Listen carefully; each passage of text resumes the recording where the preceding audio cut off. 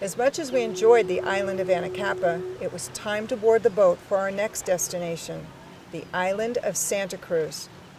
During this leg of our journey, the skies turned misty and gray, but it was this part of the journey where we saw our first humpback whales.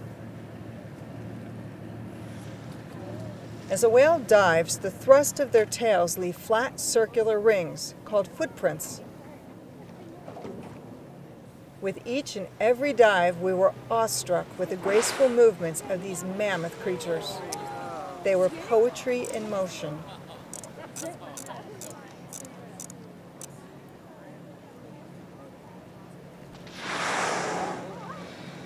As we watched the last tail disappear beneath the surface, we received a lucky bonus when one of the whales reappeared to perform a breach. No one knows why whales perform this spectacular behavior.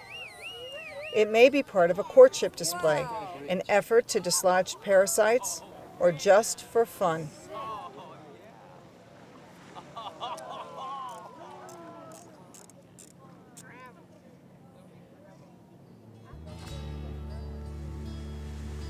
As we approached Santa Cruz Island, the mist began to clear to reveal the largest and most diverse of the islands within the park. The protection and preservation of Santa Cruz Island is divided between the Nature Conservancy and the National Park Service. With many introduced and cultivated species, efforts are currently underway to restore the island to its original pristine ecological balance. As our boat neared shore, we anxiously awaited the opportunity to see what we'd discover on this island that is known for having the greatest number of plant and animal species of all of the Channel Islands. After leaving the boat, we set out on a hike to take in this unique island habitat. It was easy to see how the varied topography of this environment would support a remarkable array of flora and fauna.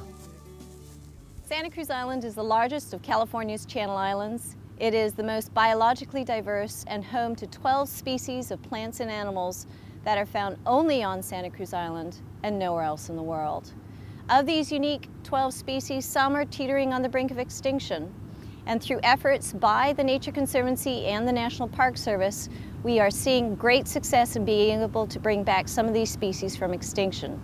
Bald eagles, which historically were populous throughout the Channel Islands and disappeared due to widespread contamination of DDT in the marine environment, are now once again nesting successfully on Santa Cruz Island, a first in almost half a century. Santa Cruz is an island of great scenic beauty, offering a wide diversity of landforms, plants, and animals, including this endemic island scrub jay found nowhere else in the world. Although we didn't get a chance to see one, the island is also home to a special animal known as the island fox. Island foxes are one of the most unique canid species in the world. They only live on the Channel Islands. They're one of the smallest species as well. They only get to as large as 4 or 5 pounds, which is no larger than a small house cat. And the reason that they are that small is this phenomenon of dwarfism, which you find on islands.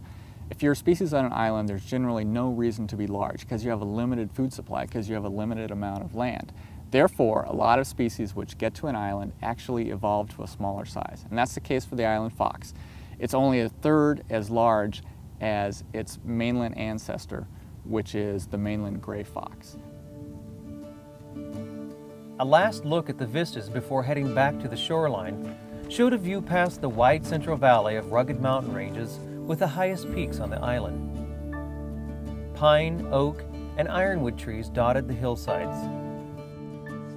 Heading back towards the craggy coastline, we knew we could have stayed much longer, but there was still much more to explore.